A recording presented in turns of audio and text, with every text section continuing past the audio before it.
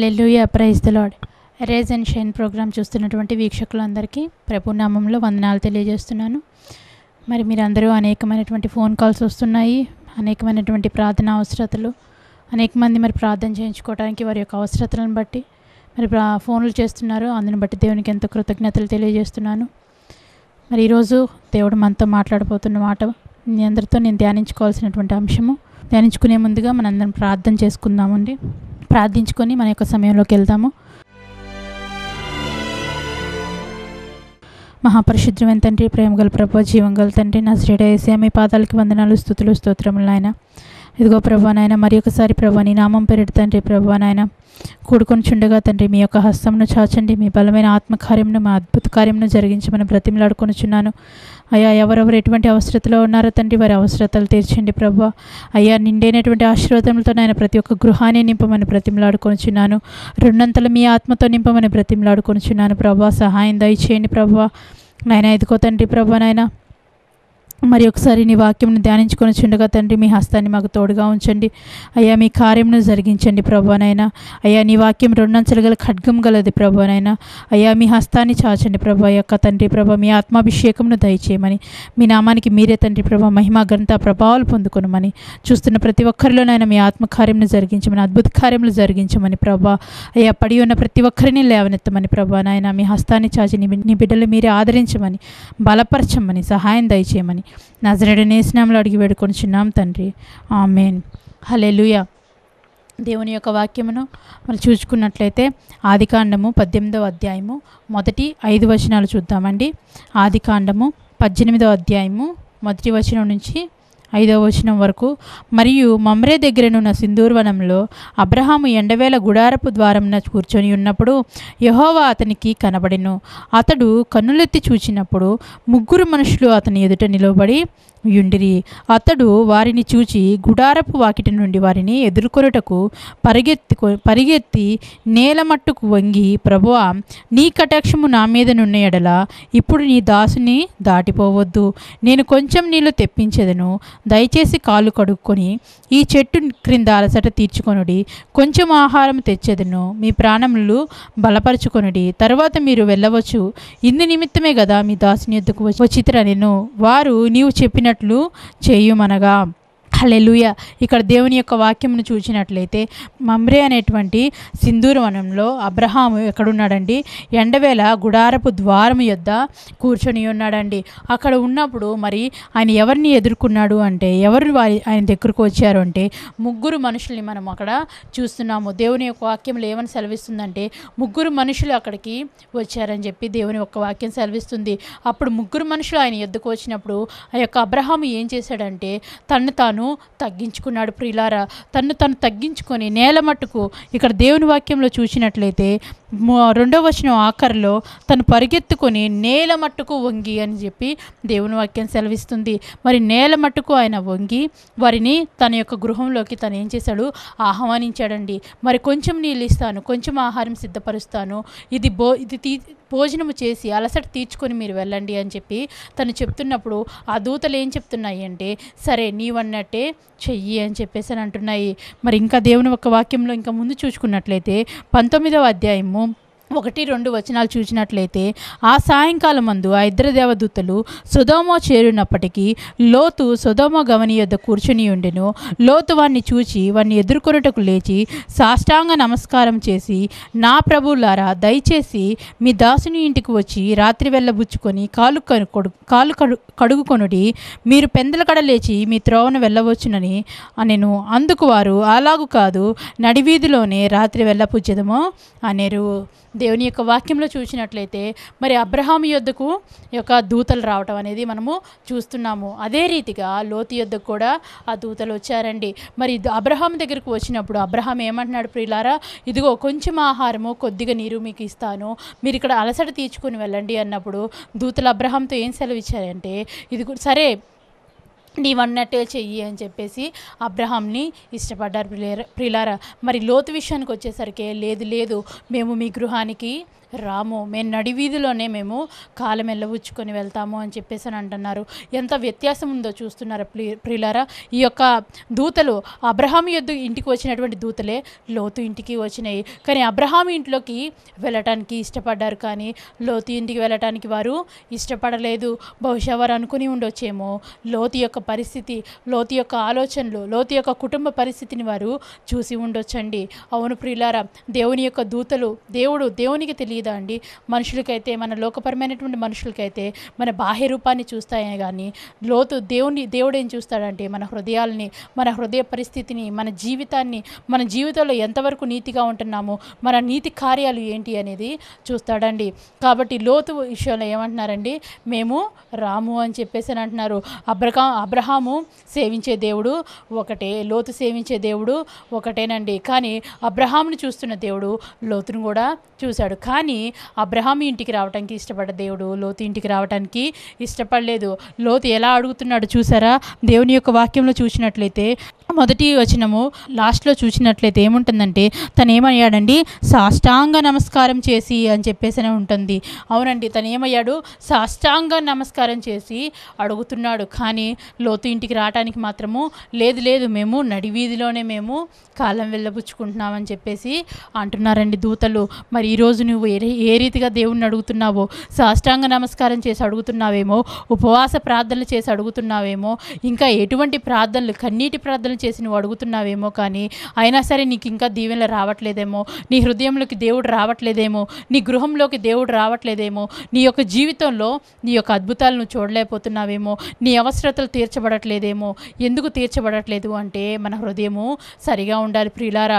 Abraham ఏమనేవాడు అంటే, అబ్రహాము దేవుడు ఏం చెప్పినా సరే ప్రభు అని ఒక ఒబే అయినటువంటి మనసు అబ్రహాంలో ఉందండి. మరి అబ్రహాంని తన తండ్రి ఇంటి విడిచి వెళ్ళమన్నప్పుడు కూడా అబ్రహాం ఏమన్నాడండి? నా తండ్రిని నేను విడిచిపోను అని అన్నాడా? లేదండి, నా తండ్రిని నేను విడిచిపోవడానికి సిద్ధంగా ఉన్నాను అని చెప్పేసి తను వెంటనే బయలుదేరినట్టు మనం దేవుని యొక్క వాక్యంలో చూస్తున్నామండి. అబ్రహాం జీవితాన్ని మనం పరిశీలించినట్లయితే తన కుమారుని బలి ఇవ్వు అని చెప్పేసి దేవుడు అన్నప్పుడు కూడా అబ్రహాం ఎక్కడా కూడా ఆలోచించలేదు ప్రియులారా. తను ఎన్నడూ కూడా దుఃఖపడలేదు, దేవుని వైపే చూశాడు, దేవుడే చూసుకుంటాడని చెప్పేసి తను సిద్ధపడ్డాడండి. అట్టి ఒబే అయ్యేటువంటి మనసు అబ్రహాంలో ఉంది. కానీ లోతు విషయంలో చూసినట్లయితే, లోతు యొక్క జీవితాన్ని మనం చూసినట్లయితే, ఇంకా ముందు వచనాల్లో మనం చూసినట్లయితే, ఇదే 19వ అధ్యాయము 15-16 వచనంలో చూసినట్లయితే, తెల్లవారినప్పుడు ఆ దూతలు లోతును త్వరపెట్టి, లెమ్ము, ఈ ఊరి దోష శిక్షలో నశించిపోకుండా నీ భార్యని ఇక్కడనున్న నీ 2 కుమార్తెలను తీసుకొని రమ్మని చెప్పిరి. అతడు తడువు చేసెను. అప్పుడు అతని మీద యెహోవా కనికరపడుట వల్ల ఆ మనుషులు అతని చేతిని, అతని భార్య చేతిని, అతని 2 కుమార్తెల చేతులను పట్టుకొని వెలుపలికి వచ్చి ఆ ఊరి బయట ఉంచిరి. హల్లెలూయా. ఇక్కడ దేవుని యొక్క వాక్యాన్ని చూసినట్లయితే అతను ఏం చేశాడండి? తడువు చేశాడు. తడువు చేసే మనసు లోతులో ఉందండి. అబ్రహాంలో ఏముంది అంటే విధేయత కలిగిన మనసు ఉందండి. అబ్రహాంకి లోబడే మనసు ఉంది. కానీ ఇక్కడ ఏం చేస్తున్నాడు లోతు అంటే తడువు చేసే మనసు ఉంటుంది. మనం కూడా మన అందిన జీవితాల్లో మనం చూసినట్లయితే మన జీవితాల్లో కూడా ఎలా ఉంటుందండి? తడువు చేసే మనసు మనలో ఉంటుంది. ఒక సేవకుని ద్వారా, ఒక కళ ద్వారా, ఒక దర్శనం ద్వారా, ఒక వాక్యం ద్వారా దేవుడు నిన్ను గద్దిస్తూ ఉంటున్నా కానీ నువ్వు ఇంకా తడువు చేసే స్వభావంలో నువ్వు ఉంటున్నావేమో. మనం తడువు చేసే స్వభావంలో మనం కలిగి ఉన్నప్పుడు మనం దీవింపబడలేం ప్రియులారా. మన గృహంలోకి క్రీస్తు అనే రాడండి, దేవుని యొక్క ఆశీర్వాదాలు రావు, పరిశుద్ధాత్ముడు మనతో ఉండడండి ప్రియులారా. మనం తడువు చేసే మనసు మనలో ఉండకూడదు. మనం ఎప్పుడు కూడా దేవుని విషయంలో పరిగెత్తే వారిగా ఉండాలి. దేవుడు ఏది చెప్పినా సరే వెంటనే చేసే మనసు మనలో కలిగి ఉండాలి. అప్పుడు మాత్రమే మనము దీవింపబడగలుగుతాం. ఇక్కడ అబ్రహాము సేవించే దేవుడు ఒకడే, లోతు సేవించే దేవుడు ఒకడే. కానీ అబ్రహాం ఇంటికి రావాలనుకున్నటువంటి దేవుడు అబ్రహాముని ఇష్టపడ్డాడు. అబ్రహాం గృహంలోకి చేరడానికి ఇష్టపడ్డాడు, కానీ లోతు గృహంలోకి రావడానికి మాత్రము ఇష్టపడలేదండి. ఈరోజు దేవుడు నీ వైపు చూస్తున్నాడు. నీ ఇంట్లోకి రావాలని ఆశపడుతున్నారు, కానీ నీ హృదయ స్థితిని బట్టి, నీ యొక్క పరిస్థితులను బట్టి దేవుడు ఆశపడట్లేదు. నువ్వెంతో కోరుకున్నావు దేవుడు నా గృహంలోకి రావాలి అని, కానీ దేవుడు మాత్రము సిద్ధంగా ఉన్నాడా లేదా నిన్ను నువ్వు పరిశీలించుకో. నీ ప్రవర్తన ఎంతవరకు దేవుని ఎదుటి కరెక్ట్గా ఉంది, దేవుని ఇంట్లోకి, నీ గృహంలోనికి, నీ హృదయంలోనికి రావడానికి ఆయన సిద్ధంగా ఉన్నాడా లేదా నిన్ను నువ్వు ఒకసారి పరిశీలన చేసుకో. ఇంకా దేవుని యొక్క వాక్యంలో చూసినట్లయితే ఆదికాండము 4వ అధ్యాయము 3-7 వరకు చూసినట్లయితే ఇక్కడ మనము ఇద్దరు మనుషుల్ని మనము చూస్తాం ప్రియులారా. మరి తర్వాత ఆమె అతని తమ్ముడైన హేబేలును కలెను. హేబేలు గొర్రెల కాపరి, కయ్యూను భూమిని సేద్యపరచువాడు. కొంతకాలమైన తరువాత కయ్యూను పొలము పంటలో కొంత యెహోవాకు అర్పణగా తెచ్చెను. హేబేలు కూడా తన మందలో తొలుచూలు పుట్టిన వాటిని, క్రొవ్విన వాటిని కొన్ని తెచ్చెను. ఆ యెహోవా హేబేలు అతని అర్పణను లక్ష్యపెట్టెను, కయ్యూను అతని అర్పణలు అతను లక్ష్య పెట్టలేదు. కాబట్టి కయ్యూను మిక్కిలి కోపం వచ్చి అతడు తన ముఖమును చిన్నబుచ్చుకొనగా యెహోవా కయ్యూనుతో, నీకు కోపమేలా, ముఖము చిన్నబుచ్చుకొని ఉన్నావేమి? నీవు సత్క్రియలు చేసిన ఎడల తలెత్తుకొనవా? సత్క్రియలు చేయని ఎడల వాకిట పాపము పొంచియుండును. నీ ఎడల దానికి వాంఛ కలుగును, నీవు దానిని ఏలుదువనెను. హల్లెలూయా. ఇక్కడ దేవుని వాక్యం చూసినట్లయితే మనము సత్క్రియలు చేసేవారిగా ఉండాలా. ఇక్కడ కయ్యూను హేబేలును చూసినట్లయితే హేబేలు యొక్క అర్పణలు దేవుడు అంగీకరించారు ప్రియులారా. మరి కయ్యూని యొక్క అర్పణలు దేవుడు అంగీకరించలేదు. అందును బట్టి కయ్యూనికి ఏమైందండి, హేబేలు పట్ల ఒక మిక్కిలి కోపం కలిగి ఉన్నాడనమాట. మనము చేసేటువంటి విషయాల్లో, మనం ఇచ్చేటువంటి అర్పణల విషయాల్లో కూడా మనం ఎలా ఉండాలి అంటే జాగ్రత్త కలిగి ఉండాలండి. మనం ఎటువంటి అర్పణలు దేవునికి అర్పిస్తూ ఉంటున్నాము. కొంతమంది చూసినట్లయితే మరి వాళ్ళు వడ్డీలకి డబ్బులు ఇస్తూ ఉంటారు. ఆ వచ్చినటువంటి వడ్డీల్లో ఏం చేస్తారండి, ఆ వడ్డీల్లోనే మళ్ళీ 10% అని చెప్పేసి దేవునికి ఇవ్వాలి అని చెప్పేసి అయ్యి ఇస్తూ ఉంటారు. అది ఎంతవరకు కరెక్ట్ అండి? మనల్ని మనం పరిశీలన చేసుకున్నట్లయితే దేవుని వాక్యం ఏం సెలవిస్తుంది, వడ్డీలకి ఇవ్వకూడదు. ఇంకా కొంతమంది చూస్తే లంచాలు తీసుకుంటారండి. లంచాల్లో కూడా దేవుడికి కానుకలు అని చెప్పేసి దేవునికి ఇచ్చేవారిగా వారు ఉంటున్నారు. అది కరెక్టా ప్రియులారా? మన యొక్క అర్పణలు ఎలా ఉండాలా? అవి ఖచ్చితంగా ఉండాలా. మన యొక్క అర్పణలు, మనం ఇస్తున్నటువంటి అర్పణలు, మనం చేస్తున్న దేవుని పని, దేవుని సేవ అనేది ఎలా ఉండాలండి, కరెక్ట్గా ఉండాలా. మరి నేను ఒకసారి ఒక సేవకుని దగ్గర నేను విన్న మాట ఏంటి అంటే, తను ఒక మందిరంలో తను వాక్యాన్ని బోధిస్తూ ఉంటున్నాడు. తను ఒక మంచి పాస్టర్గా తను జీవిస్తూ ఉంటున్నాడు. అయితే ఆ యొక్క పాస్టర్గా ఉంటున్నటువంటి తను ఏం చేశాడంటే, తనకు యొక్క మందిరంలో కరెంట్ అదంతా సప్లై కోసం అంట తను ఏం చేశాడంటే, చక్కగా మీటర్ పెట్టుకొని అదంతా పెట్టుకోకుండా కరెంటుదంట వైర్ తీసుకెళ్ళి పోల్ మీద ఏదో వైర్ కంటే అటాచ్ చేశారంట. అలా కరెంట్ వస్తుందంట. తన లైన్ మ్యాన్ అన్నాడంటే, ఏం కాదులే నేను చూసుకుంటాలే అన్నాడంట. అందుకని కరెంట్ లైన్ అంటే వైర్ తీసుకెళ్ళండి, అలా యొక్క వైర్ బయట పోల్ మీద ఉన్నటువంటి ఆ వైర్ మీద వేస్తే ఫ్రీగా కరెంట్ వచ్చేస్తుంది అంటే ఫ్రీగా వాడుకుంటారంట. దేవుడు చూడట్లేదా? దేవుడికి ఏమన్నా ఇట్లాంటి అక్రమంగా వచ్చేటువంటి కావాలా ప్రియులారా? ఒక సేవకునిగా నువ్వు ఉన్నప్పుడు, ఒక సేవకునిగా, ఒక దేవుని పరిచారకుడిగా, ఒక దేవుని పరిచర్య చేస్తున్న నీవు దేవుని పని ఎలా చేయాలి, దేవుడు తన పనిని తను ఎలా జరిగించుకోవాలి, తన సేవకుని ద్వారా తను ఎలా జరిగించుకోవాలి అనేది తనకు తెలియదా ప్రియులారా? దేవుడు ఏమన్నా అన్యాయస్తుడు అనుకుంటున్నారా? ఆయన రాజు, ప్రభువులకు ప్రభు, నిత్యము వెవ్వేల దూతలతో పరిశుద్ధుడు అని చెప్పి ప్రతిగానాలు చేస్తూ ఆయన స్తుతింపబడుతున్నటువంటి దేవుడు ఒకళ్ళ దగ్గర అన్యాయంగా తీసుకోవడానికి ఇష్టపడతారా ప్రియులారా? దేవుడు ఏమన్నా వచ్చేసి ఆయన అడుక్కునేవాడు అనుకుంటున్నారా? ఆయన భేదవాడు అనుకుంటున్నారా? దేవుని పరిచారకులు అయి ఉండి దేవుని పరిచర్య చేస్తూ కూడా ఇంకా ఇటువంటి పరిస్థితుల్లో ఉంటే ఆ యొక్క అర్పణలు, నువ్వు చేస్తున్నటువంటి సేవ దేవుడు ఆలకిస్తాడు అనుకుంటున్నారా? దేవుడు తీసుకుంటారని అనుకుంటున్నాడా? అయ్యో లేదు ప్రియులారా. ఇక్కడ చూసినట్లయితే తను ఏమయ్యాడంటే, తన అర్పణను బట్టి దేవుడు ఏం చేశాడంటే కయ్యూని యొక్క అర్పణ తీసుకోలేదు, కానీ హేబేలు యొక్క అర్పణ మాత్రం దేవుడు తీసుకున్నాడు. ఇక్కడ కయ్యూని ఏం చేశాడండి, మిక్కిలి కోపం కలిగి తన ముఖాన్ని చిన్నబుచ్చుకున్నాడు. అందును బట్టి దేవుడు ఏమంటున్నాడంటే, నీవు సత్క్రియ చేసిన ఎడల తలెత్తుకొనుగా, సత్క్రియ చేయని ఎడల వాకిట పాపము పొంచియుండును. నీ యొక్క క్రియలు ఎలా ఉంటున్నాయి? నువ్వు చేసేటువంటి పని, నువ్వు ఇస్తున్నటువంటి అర్పణలు అవి సత్క్రియ కలిగినటువంటి అర్పణలేనా? నువ్వు చేస్తున్నటువంటి పని అది సత్క్రియమైనటువంటి పని అయినా? మనల్ని మనము పరిశీలన చేసుకోవాలి ప్రియులారా. ఇంకా దేవుని యొక్క వాక్యంలో ఇంకా ముందుగా చూసినట్లయితే మరి యొక్క కయ్యూనికి ఏమైందండి, తన యొక్క హేబేలు వేళ తను కోపం కలిగి ఉండి తను ఏం చేశాడంటే హేబేల్ని హతమార్చడానికి కూడా తను సిద్ధమైపోయాడు. మనం ఎలా ఉంటున్నామండి?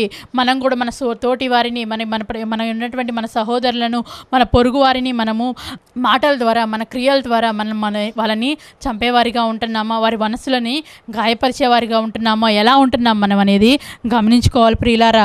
మరి మనం ఎవరితో ఎలాగూ మాట్లాడుతున్నాము, మన హృదయ స్థితి ఎలాగుంటుంది అనేది కూడా మనము గమనించుకోవటం ఎంతో అవసరం అండి. దేవుని వాక్యం ఏం సెలవిస్తుందంటే, కత్తిపోటు వంటి మాటలు కలవు అని దేవుని యొక్క వాక్యము సెలవిస్తుంది. నీ మాట ఎలా ఉంటుంది అది ఎంత ఘాటైన మాటగా ఉంటుందో కూడా మనము గమనించుకోవాలి. ఇక్కడ చూసినట్లయితే మరి దేవుడు వచ్చేసి మరి హేబేలు ఎక్కడా అని చెప్పేసి కయ్యని అడుగుతున్నప్పుడు కయ్యని ఏం సెలవిస్తున్నాడండి, నా దేవుని యొక్క వాక్యంలో 9వ వచనంలో చూసినట్లయితే యెహోవా నీ తమ్ముడైన హేబేలు ఎక్కడున్నాడని కయ్యని అడగగా అతడు నేను ఎరుగను, నా తమ్మునికి నేను కావలివాడనా నేను. హల్లెలూయా. ఏమంటున్నాడండి ఇక్కడ, కావలివాడనా అని చెప్పేసి అని అంటున్నాడు. ఒక బాధ్యత అనేది లేదండి. తన తమ్ముడిని చంపడమే కాకుండా తను ఏమంటున్నాడండి, తను ఏమి తెలియనట్లుగా తను నటిస్తూ ఉంటున్నాడు, నటిస్తూ మాట్లాడుతున్నాడు. తను ఏం చేసుకుంటున్నాడంటే సరి చేసుకోవాలని, తను ఏదో కప్పిపుచ్చుకోవాలని, తను సమర్థించుకోవాలని తను ప్రయత్నిస్తూ ఉంటున్నాడు.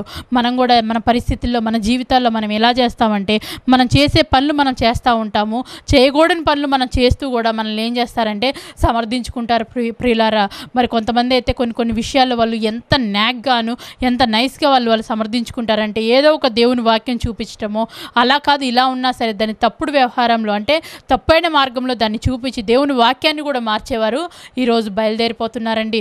అది ఎంతవరకు కరెక్ట్ ప్రియులారా? మనల్ని మనం సమర్థించుకునే వారిగా ఉండకూడదండి.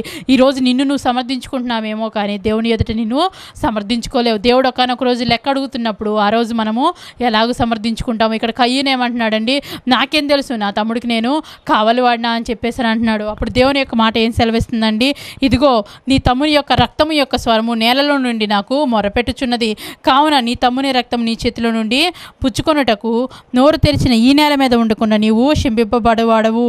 ఇక్కడ చూసినట్లయితే మరి దేవుడి యొక్క వాక్యంలో దేవుని ఏం సెలవిస్తున్నాడు, శపిస్తున్నాడండి కయ్యన్ని. నువ్వు కూడా ఈరోజు శాపాలకు నువ్వు గురవుతున్నావేమో, నీ తోటి వారిని ఓరవలేని స్వభావంలో నీవు ఉండి తోటి వారి పట్ల మరి అసహ్యమైనటువంటి మాటలు మాట్లాడుతూ తోటి వారి పట్ల మరి ఒక చెడు మాటలు మాట్లాడుతూ ప్రేమించలేని మనసు నువ్వు కలిగి ఉండి నువ్వు కూడా ఒకవేళ శాపంలో కూలిపోతున్నావేమో నా ప్రియ సహోదరుడా గమనించుకో. ఇక్కడ మరి ఆ రీతిగా నువ్వు జీవించినట్లయితే దేవుడు నీ హృదయాల్లోకి నీ జీవితంలోకి రావడానికి ఇష్టపడడు. ఎప్పుడైతే నువ్వు తోటివారిని ప్రేమించే మనసు నీలో ఉంటుందో, దేవుని మాటకు లోబడే మనసు నీలో ఉంటుందో, ఎప్పుడైతే నీ సత్క్రియలు నువ్వు చేసేటటువంటి పనులు నువ్వు చేసేటువంటి ప్రతి విషయంలో కూడా నువ్వు ఎప్పుడైతే నీతిని ఒక నిజాయితీని నువ్వు కలిగి ఉంటావో, నీ సత్క్రియలు ఎప్పుడైతే కనుక నీతిగా ఉంటాయో అప్పుడే నీ యొక్క గృహంలోకి నీ ఇంటిలోకి నీ యొక్క జీవితంలోకి దేవుడు రావడానికి ఇష్టపడతాడు. మరి అబ్రహాముకు మాత్రమే ఎందుకు దేవుడు ఇష్టపడ్డాడండి? లోతు దగ్గరికి రావడానికి ఎందుకు ఇష్టపడలేదు? కయ్యూని యొక్క అర్పణలు దేవుడు ఎందుకు అంగీకరించలేదు అంటే మరి చూసినట్లయితే అబ్రహాము తన యొక్క జీవిస్తున్నటువంటి జీవితము తను చేస్తున్న ప్రతి పనిలో ఏమయ్యాడంటే దేవునికి లోబడిపోయాడు. హల్లెలూయా. దేవుడు ఏం చెప్పినా సరే ప్రతి మాటకి తను ఏమయ్యాడు అంటే ఒబీడియంట్ అయిపోయాడు. ఏమన్నా సరే ఎస్ లార్డ్ అని చెప్పేసి అని అనేవాడండి. ఈరోజు ఆ మాట నీలో ఉన్నదా? దేవుడు ఒక పని చెయ్యి అని చెప్పేసి నీకు చెప్తున్నప్పుడు ప్రభువా నేను చేస్తాననేటువంటి ఆ మనసు నీలో ఉంటుందా? దేవుడు నీతో పరిచర్య చెయ్యి అని చెప్పేసి అని అంటున్నప్పుడు నువ్వు పరిచర్య చేయగలుగుతున్నావా? లేదు నేను చదువుకోవాలి, నేను ఒక పెద్ద గవర్నమెంట్ ఎంప్లాయీ అవ్వాలి, లేకపోతే నేను పెద్ద ఇంజనీర్ అవ్వాలి, నేను అమెరికా వెళ్ళాలి, అమెరికా వెళ్ళొచ్చిన తర్వాత నేను పరిచర్య చేస్తాను, లేకపోతే ఇంకొకటి వివాహం జరిగిన తర్వాత పరిచర్య చేస్తాను, ఇంకా అనేకమైనటువంటి ఇంకో సాకులు చెప్తూ నెట్టకొస్తున్నావేమో. కానీ ఎప్పుడైతే నువ్వు దేవుడు చెప్పిన వాటికి లోబడతావో అప్పుడు నువ్వు దీవింపబడతావు. లోతు ఏం చేశాడండి? తడువు చేశాడు. ప్రియులారా, మనం తడువు చేసే మనసు తడువు చేసే పరిస్థితులు మనలో ఉండకూడదండి. ఇక్కడ కయ్యూని చూసినట్లయితే కయ్యూని ఏం చేశాడు? తను సత్క్రియలు లేవు ప్రియులారా. మనలో ఎటువంటి స్వభావం మనలో ఏలుబడి చేస్తుంది? మన సత్క్రియలు చేసేవారిగా ఉంటున్నామా, లేకపోతే కయ్యను వలె సత్క్రియలు లేని వారిగా ఉంటున్నామా? లోతు వలె తడువు చేసేవారిగా ఉంటున్నామా? అబ్రహాం వలె వెంటనే పరిగెత్తేవారిగా ఉంటున్నామా? దేవునికి ఇష్టలుగా ఉంటున్నామా? మనల్ని మనము పరిశీలన చేసుకోవాలండి. ఇంకా చూసినట్లయితే లూకా సువార్త 18వ అధ్యాయము 10వ వచనంలో చూసినట్లయితే ప్రార్థన చేయటకే ఇద్దరు మనుషులు దేవాలయంనకు వెళ్ళిరి. వారిలో ఒకడు పరిసేయుడు, ఒకడు సుంకరి.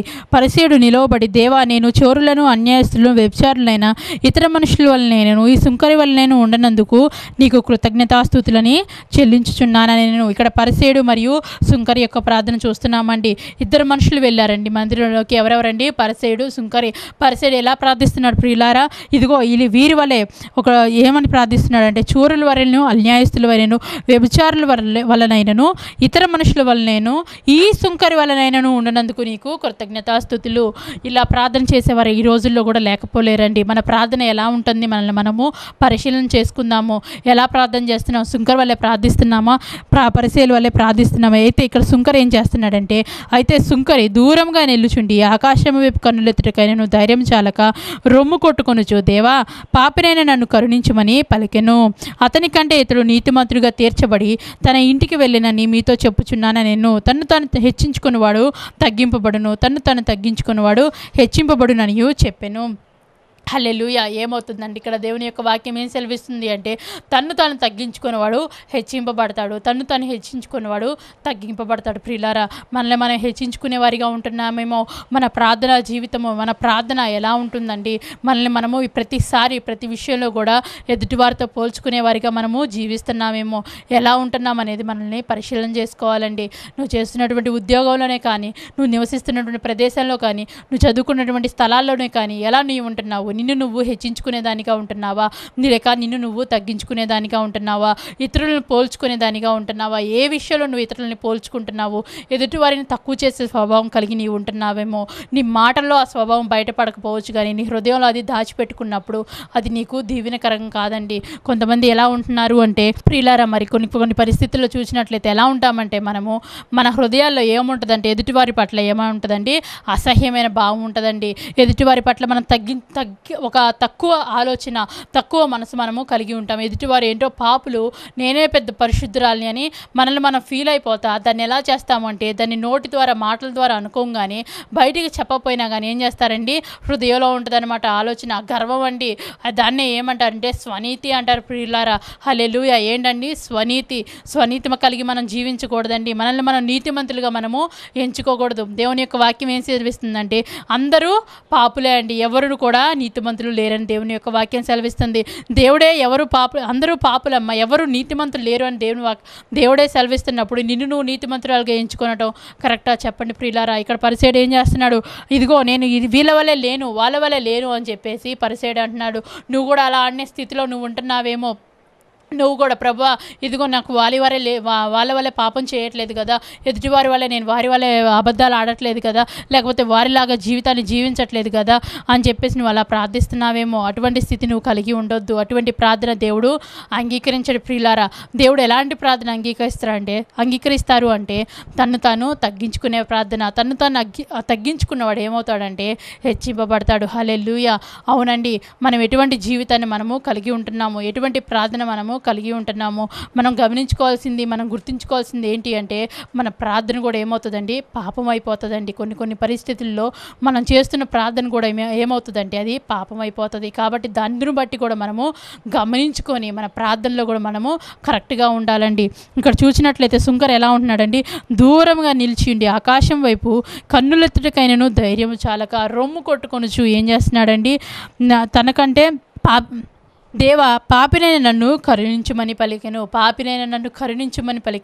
ఆ మాట, ఆ ప్రార్థన ఈరోజు ఎంతమంది మనం చేస్తున్నాము? పాపిని, ప్రభువా నేను పాపిని అనేటువంటి ఆ ప్రార్థన ఎంతమంది హృదయాల్లో వస్తుందండి? ఎంతమంది నోటి వెంబట ఆ మాట రాగలుగుతుంది? అయ్యో నేను పాపిని అని ఒప్పుకునే ఆ యొక్క మాట రాగలుగుతుందా ప్రియులారా? లేదండి, ఎవరు కూడా ఆ మాట ఈరోజు పలకట్లేదండి. కానీ సుంకర్ ఏమన్నాడంటే నేను పాపిని ప్రభువా అని తను ఒప్పుకున్నాడు. కానీ పరిసేడు ఏం చేశాడంటే సుంకర్ వల్లే నేను లేను అంటున్నాడు. నిజమేనండి, సుంకర్ వంటి ప్రార్థన పరిసేయుల్లో లేదు ప్రియులారా. మన ప్రార్థనలో మనం ఎలా ఉంటున్నామండి? సుంకర్ వల్లే ప్రార్థిస్తున్నామా? పరిసేయుని వల్లే ప్రార్థిస్తున్నామా? సుంకర్ వల్లే తగ్గించుకునే స్వభావం మనలో ఉంటుందా? లేదా సుంకర్ వల్లే ప్రభువా నేను పాపిని అని చెప్పేసి తను తగ్గించుకున్నాడు. అందుకే దేవుని వాక్యం ఏం సెలవిస్తుందంటే తగ్గించుకున్నవాడు హెచ్చింపబడతాడు, తను హెచ్చించుకున్నవాడు తగ్గింపబడతాడు. కాబట్టి దేవుని యొక్క దృష్టిలో మనము ఎలా ఉంటున్నాము? మనము ఎవరు కూడా ఒకళ్ళు ఎక్కువ ఒకళ్ళు తక్కువ అనేది దేవుని దృష్టిలో లేదు ప్రియులారా. దేవుని దృష్టిలో ప్రతి ఒక్కరము అందరము కూడా ఎలా ఉంటామంటే సమానులంగానే ఉంటాము. ఎలా అంటే ఇప్పుడు మన అబ్రహాముని లోతుని చూసినట్లయితే అబ్రహాము దేవుడు అలాగే లోతు దేవుడు ఎవరండి? ఒకడే దేవుడు. కానీ అబ్రహాముని దేవుడు అలాగే ప్రేమించాడు, లోతుని అలాగే ప్రేమించాడు. కానీ అబ్రహాము లోతు కంటే దేవుడిని ఎక్కువగా ప్రేమించడాన్ని బట్టి దేవుడు ఏం చేశాడండి? అబ్రహాము యొక్క గృహానికి రావడానికి ఇష్టపడ్డాడు.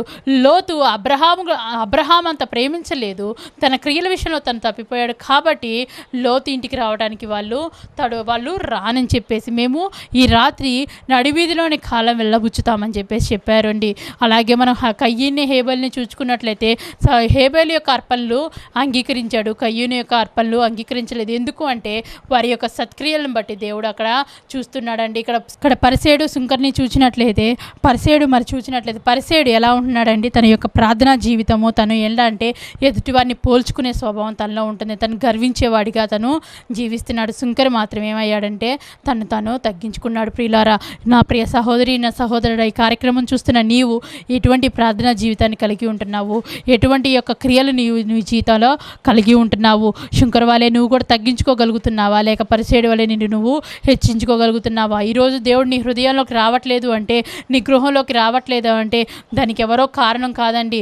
మనమే, మన క్రియలే, మన సత్క్రియలే, మనం చేస్తున్నటువంటి ప్రతి పని, మనం ఉంటున్నటువంటి మనం జీవిస్తున్నటువంటి జీవితము, దేవుణ్ణి మనం ప్రేమిస్తున్నటువంటి ఆ మెట్టును బట్టే దేవుడు మన హృదయంలోకి, మన జీవితాల్లోకి రాకపోవడానికి కారణం. ప్రియులారా, మనమే ఒక అడ్డుబండలుగా మనము జీవిస్తున్నాము. కాబట్టి మనం ఈ యొక్క విషయాలను మనం గమనించుకొని ఏవేవైతే అడ్డుబండలుగా ఉన్నాయో, దేవుడు ఎందుకు బట్టి నీ గృహంలోకి రాలేకపోతున్నాడో నిన్ను నువ్వు పరిశీలన చేసుకొని, నిన్ను నువ్వు కడుక్కొని, దేవుని పాదాలు ఎదుట నిన్ను నువ్వు కడుక్కొని దేవుని మొరపెట్టినట్లయితే ఖచ్చితంగా దేవుడు ఈరోజు ఏ రీతిగా అయితే అబ్రహాం ఇంటికి వచ్చినటువంటి దూతలు, ఏ రీతిగా అయితే అబ్రహాంను దీవించిన దూతలు, ఏ రీతిగా అయితే హేబేలు యొక్క అర్పణలు అంగీకరించినటువంటి దేవుడు, అదే రీతిగా ఏ రీతిగా అయితే శుంకరిని దీవించిన దేవుడు ఈరోజు నిన్ను కూడా దీవించడానికి సిద్ధంగా ఉన్నాడు. కాబట్టి ప్రార్థన చేసుకుందామండి.